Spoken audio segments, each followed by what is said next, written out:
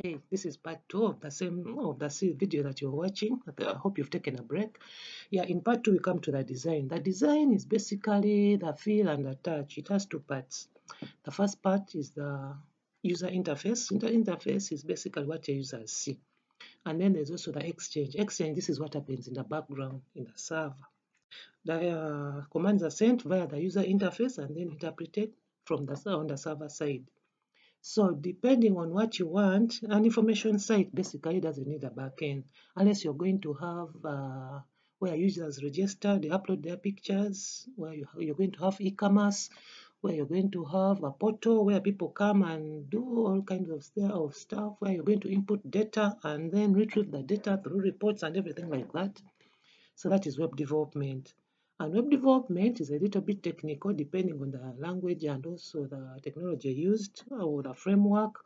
So with that kind of thing, I think we sit down with the user or the system requirements and then we define what actually the user wants to know. We put it in technical terms and then come up with a user some kind of proposal which the user uses, and then we do the development. Whereas for the design, we can just keep on designing and changing. We add pages, remove pages. So for small companies, which I realized are not so much online, that goes for as little as 100 to 250,000. Not 100, 150 to 250,000. That is a simple page site.